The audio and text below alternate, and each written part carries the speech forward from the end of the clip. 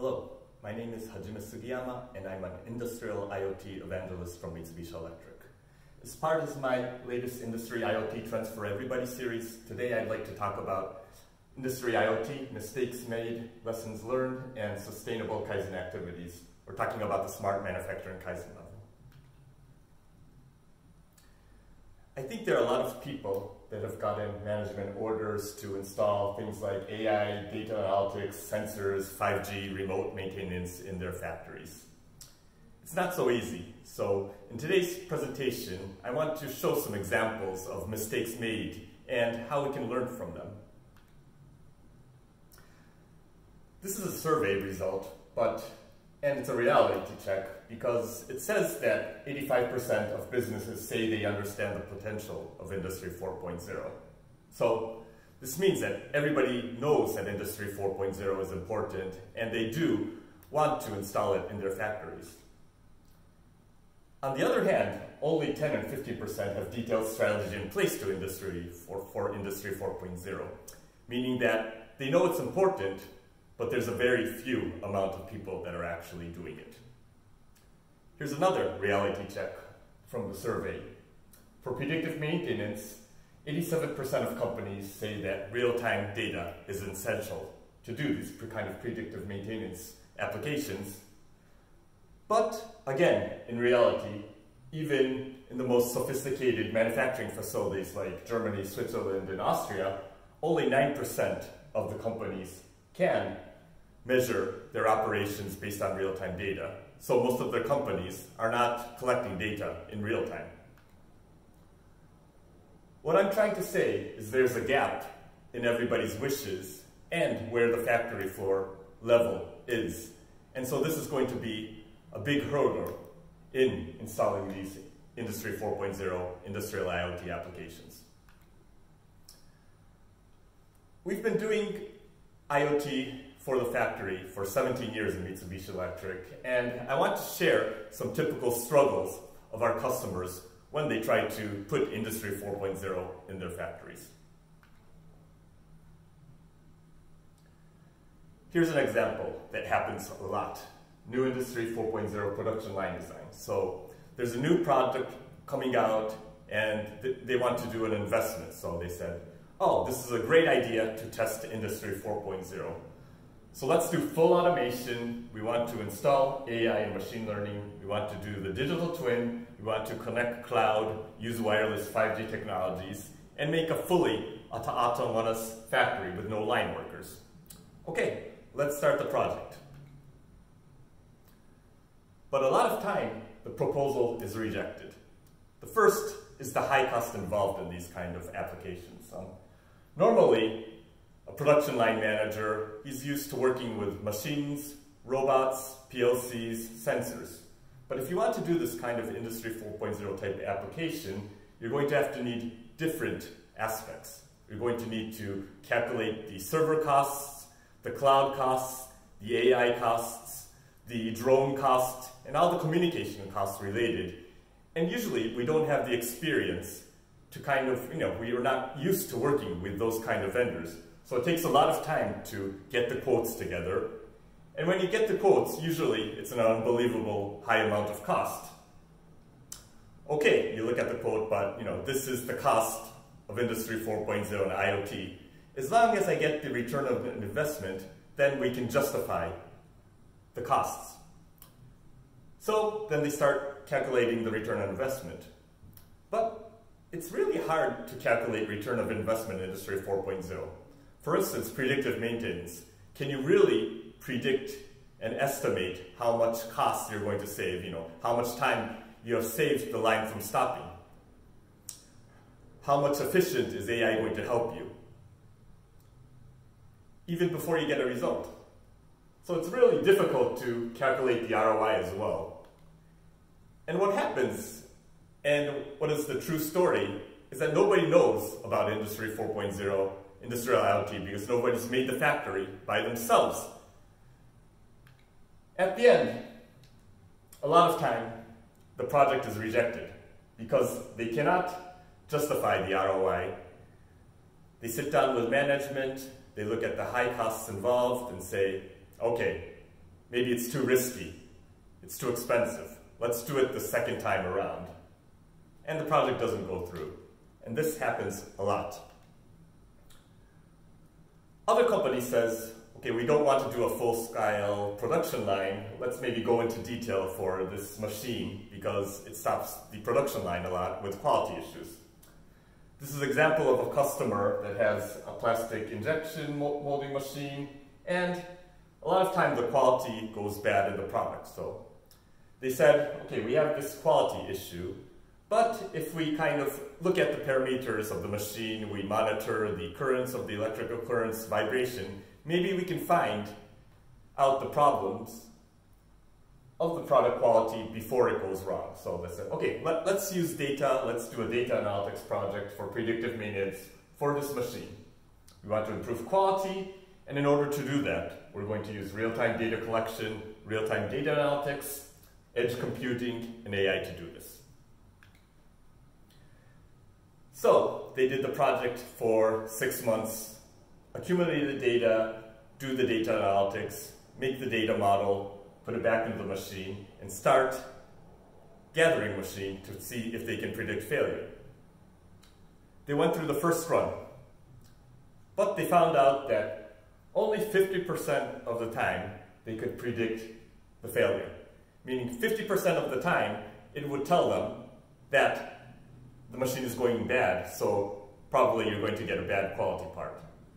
Problem is, the other 50% of the time, the edge computer and AI could not detect that that was happening. This is an issue, 50%. You know, in manufacturing, we're always going for 100%, so 50% is not good enough. The other issue is, even if they could find that something was going too wrong in the machine, you know, they detected the data was going in a bad direction, they could not define the root cause of the failure. So they could not say, okay, this motor is going wrong or this gear is going wrong. It could not define the root cause. So what they had to do is they had to do maintenance on the entire machine because they couldn't find the problem, and then they would do it. So they had these two issues and said, okay, this is not fit enough for manufacturing. What they did is they did it again. So let's try other data again, you know, collect other data again, and then see if we can find the root cause and raise this failure prediction rate. Okay, it moved to 50% to 70%, but still 30% of the time they could not predict that it was going to fail. And they still could not define the root cause of failure. So another 3 months waited, total 9 months wasted. So they said, okay, this is not good enough for prediction. It's probably better off if we do maintenance on this machine periodically. So, and on the other hand, they said that, okay, usually when you do IoT projects, you're using your ACE engineers on the factory floor. So they had the ACE engineers on this project tied up for 9 months, he said, okay. This is not a good use of resources. So they said, okay, let's fold up this project and use these key engineers on something where we can get a better ROI. You know, it's no sense in doing this project again and wasting another 3 months or 6 months collecting data. So we moved on, and the IoT project stopped.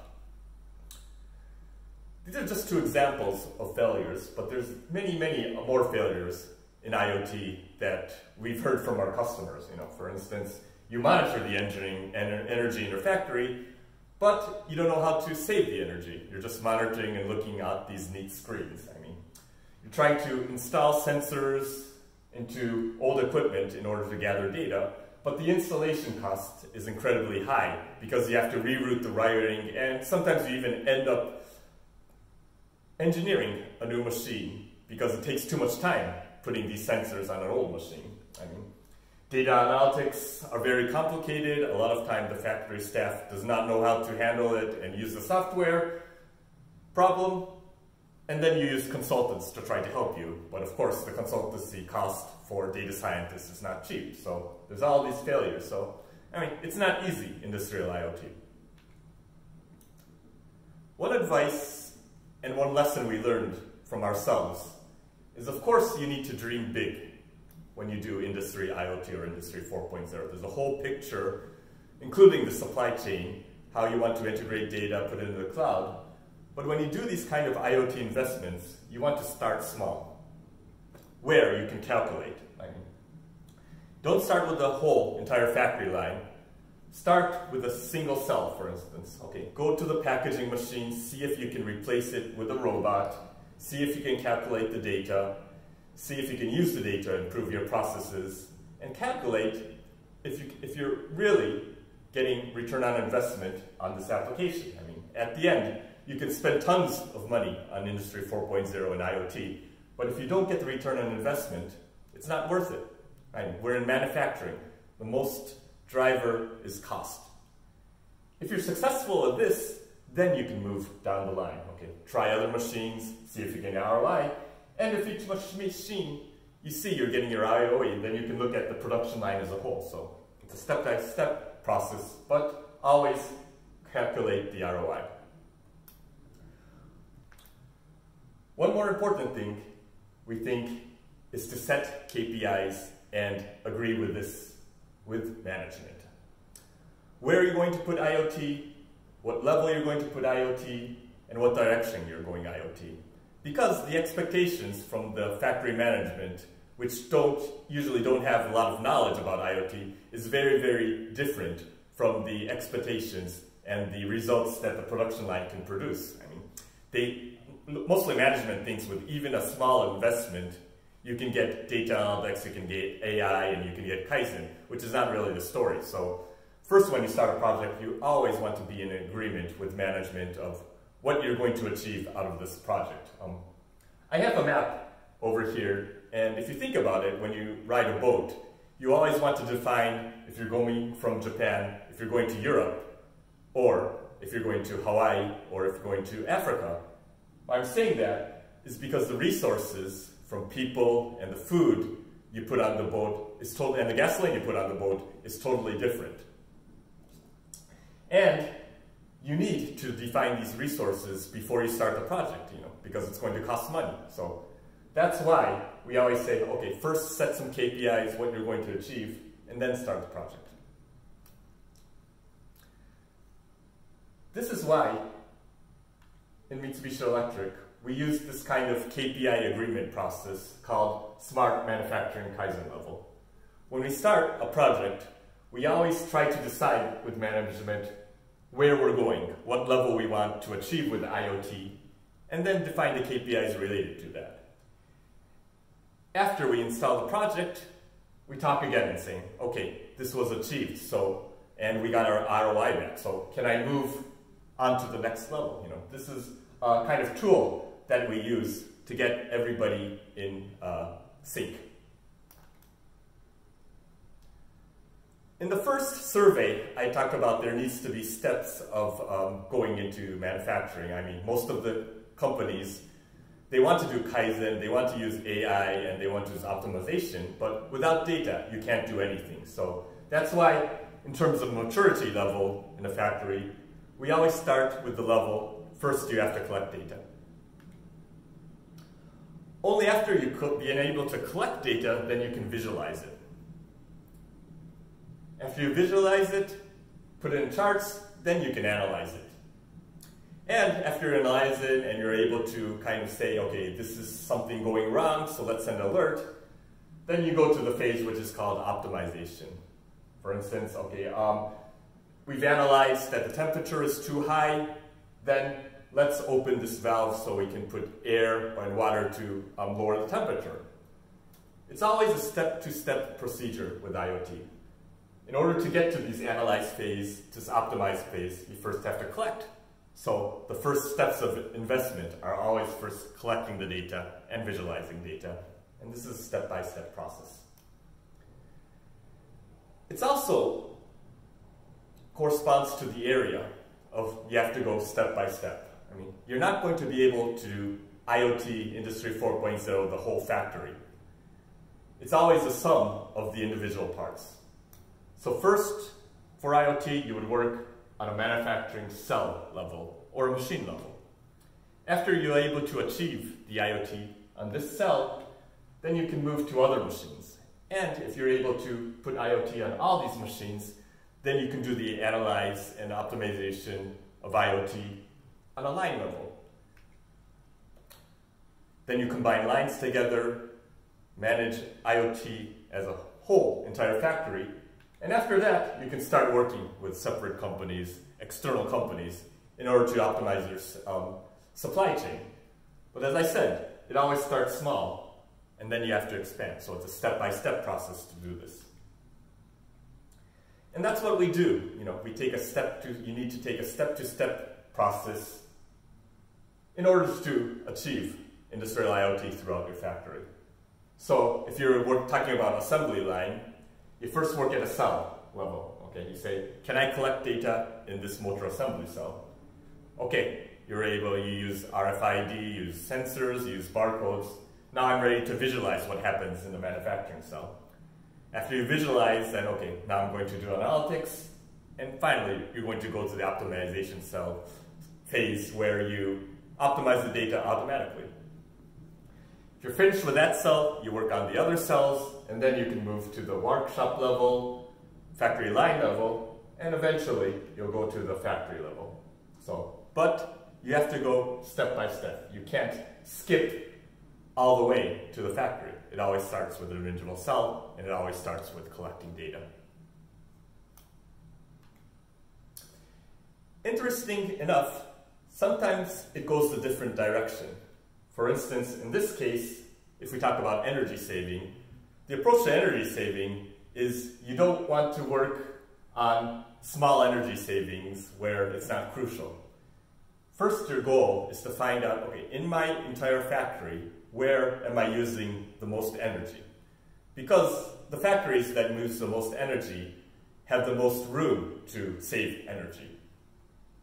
So first you would do monitoring of your entire factory. Okay, which factory am I using the most energy? And you're saying, okay, maybe my motor factory is using the most energy. Okay. Then I say, okay, let's go into the motor factory and look at the production lines and machinery. Okay, which machine is using the most energy? Okay, maybe it's an oven. Okay. Then I know, okay, this should be the focus of my saving energy. So let's go to this oven and see how we can save energy. So you collect the data, various aspects, you visualize it, and then you analyze it, and then you can find the root cause of your energy usage and do improvements. So sometimes it goes different directions in this MSKL chart.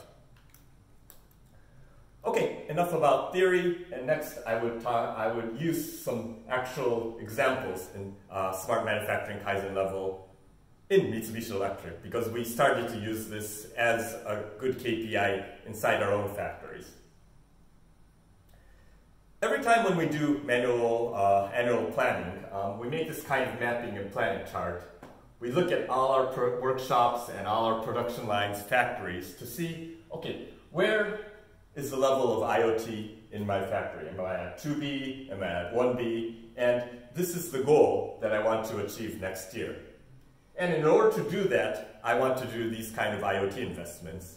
And it's going to cost this amount of money, but it's going to save this amount of money in production costs. We lay these out and we make these kind of application sheets to submit to management. As I said, everybody to agree on what we're going to achieve this year in manufacturing. Then we make these kind of detailed proposal sheets of how we're going to implement IoT for each production line. And in this case, I want to show you an example of our motor assembly lines. We had some issues with the motor assembly line, and it's good to always start with pain points, because the pain points are the places where you definitely have room for improvements.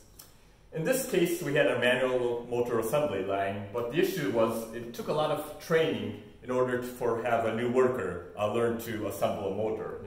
First, he would look at these kind of books, he would study by himself, and then after that, he would practice by himself. He would actually assemble the motor by himself. In the latest stage, we would practice with a supervisor. So a supervisor would stand by him or her and look if he was doing the process and assembly correctly, but it took a lot of time.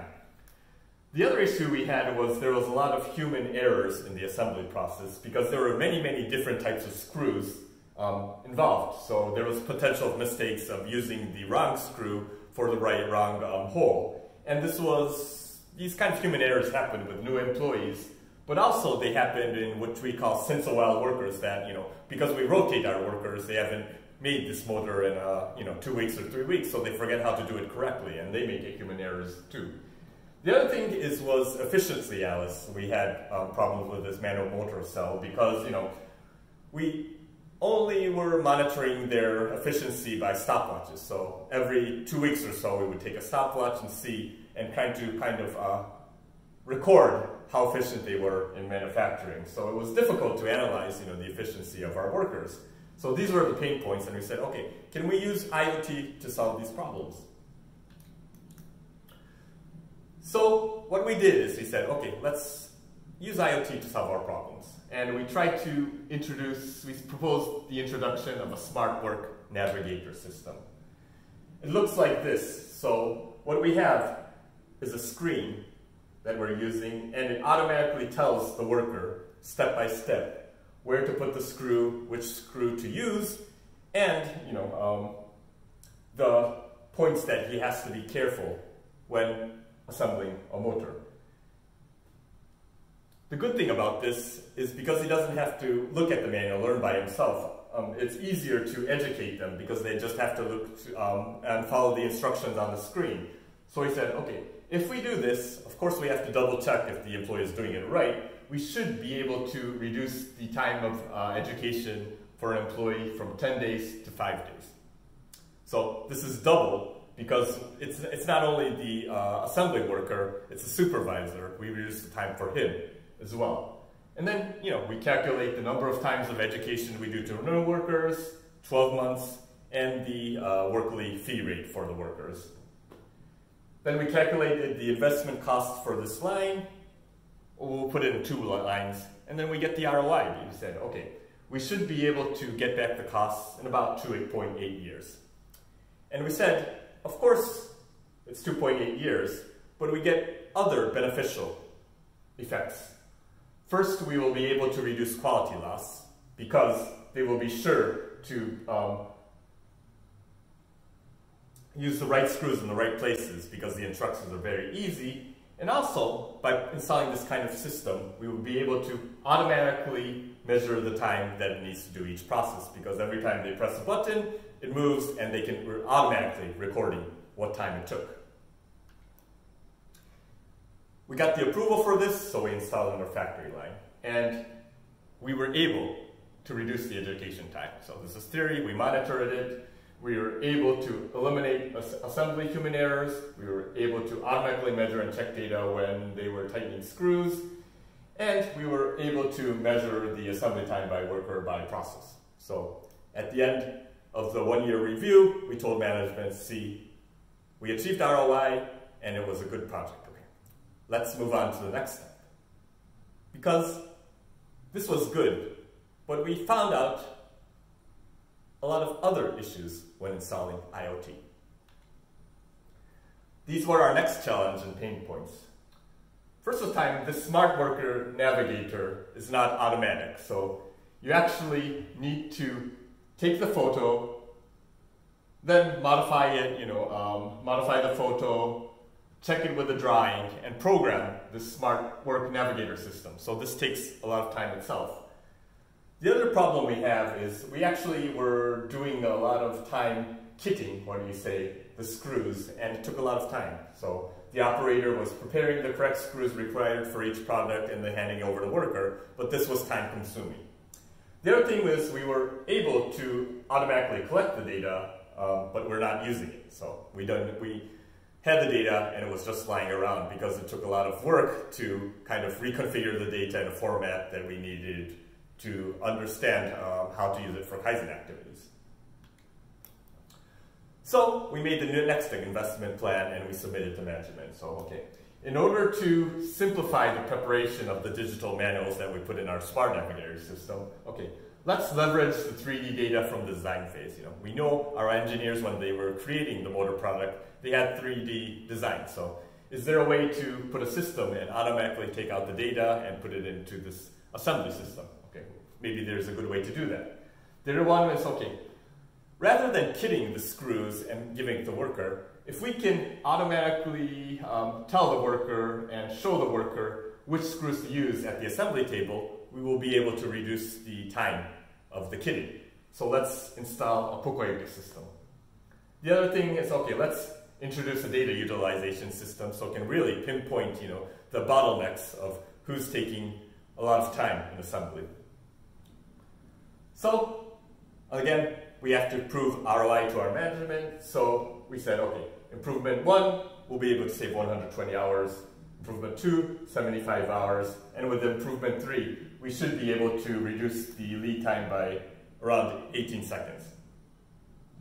We calculated the investment cost. It's about 5 years, which is very, very long from our standards.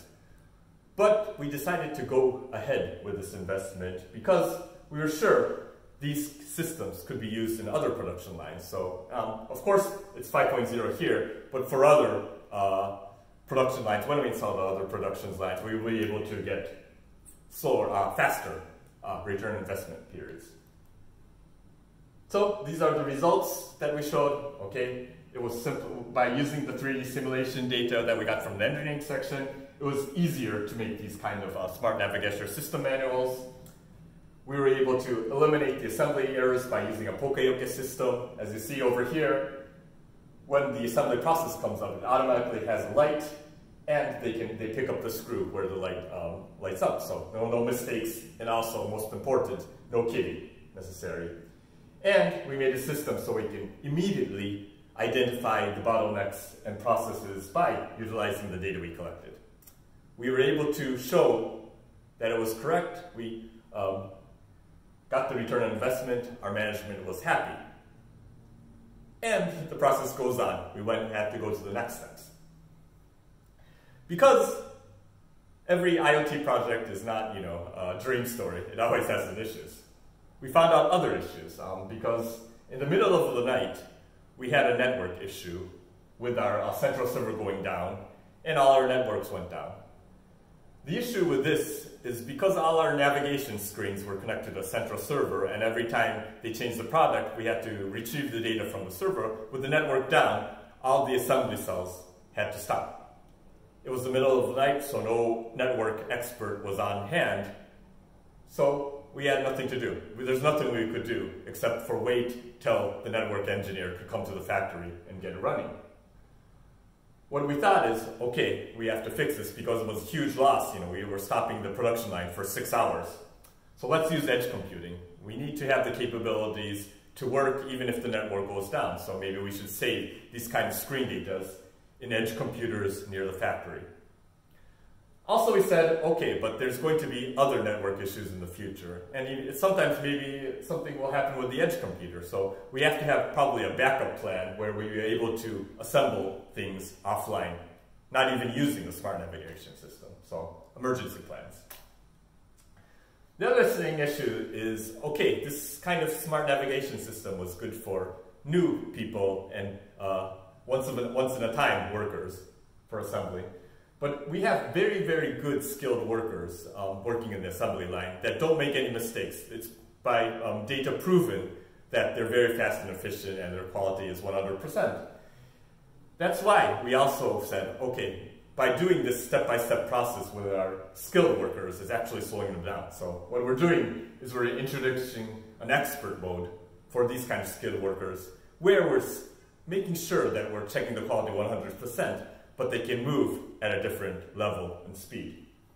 And finally, we're considering more improvements using data visualization and AI, and we want to kind of be able to instruct the workers in the factory, okay, do this next, this line is slowing down, so you probably need an extra worker, so kind of a device function. And we want to achieve this and go to the next level in our production lines. Okay, so this is kind of, I think it was a good example of how you move step by step. One important thing and interesting you can use with smart manufacturing Kaizen level is if you understand where you're going, then you can know what kind of technology you need for your employees and plan the training. I mean, if you want to do optimization in analytics, you need a knowledge of AI and edge computing. Okay. If you don't have the engineers or production facility staff that know this, you're not going to be able to do this. So first, when you lay out SMKL, you have to think, okay, all our engineers only know PLCs, programming, networks. But in order to get to the analytics of optimization, I have to train them for AI and edge computing. And then you say, okay, we have to wait 6 months till we be able to get these engineers to this level, and then we can start the IoT project. The same thing when you look at a factory level and supply chain level. Lots of people are thinking about utilizing the cloud, but in order to use the cloud, you have to have the engineers that know about the cloud. So you say, okay, I want to move to this level, so I'd probably be recruiting an IT engineer, extra IT engineer for my factory. The other thing you have to think of, if you're handling the cloud, security knowledge is a must, because you're conducting outside the company, and you have to make sure that your cybersecurity is good enough that you don't have hackers hacking into your system and stopping the production line. So if you know what level you're going, and you plan what level you're going, then you'll be able to plan what kind of education you need for your engineers. I think it's going to be extremely important for the knowledge of the cloud and security, because in the past, we were just talking about connecting things inside our factory, but more and more as we move to a cloud-based engineers, and everything's going to be connected to the cloud. And that's why you're going to have, even if you're looking at a cell level, these engineers are going to have the knowledge about IT connectivity, and also cloud, and also security. Okay, our Kaizen journey continues. I'm sure your Kaizen journey is continuing, but also as Mitsubishi Electric, we're trying to kind of use these kind of systems and also provide it to help you, because we've already went through these kind of journeys, and we have a lot of easy tools for use when you try to do the same approach in your factories at a cell level, and sometimes at a more factory line, workshop level, SCM level type. Okay, this is the end of my presentation, but some takeaways, KPIs, return investment. You have to agree in this, and have to be able to have to prove to it, and it's stepping stones. So you can't go to the entire factory AI at one single shot. First, work at a cell level and see if you can achieve the ROI necessary. Then you can go to the next steps. And it's not rocket science. It's a basic map your IoT activities, plan your IoT activities, do your IoT activities, check if it's working. If it's not working, then modify. So this is the roots of manufacturing in Kaizen. This SMKL was originally developed by Mitsubishi Electric, but we find that a lot of companies are interested and they want to learn of how we're doing implementing IoT. So that's why we're working with other companies in an industry automation forum, and we're trying to standardize the KPIs and these kind of KPIs that we use in smart manufacturing Kaizen level, because they're common for all the companies in manufacturing. Okay, what KPI should I monitor? OEE, energy saving, lead time, takt times, all this kind of quality issues, all this kind of stuff. There's some kind of basic parameters that everybody use, and we're putting these into kind of white paper and as a standard. And in the future, we'd like to propose this to ISO and IAC so we can share with everybody to make a better manufacturing community.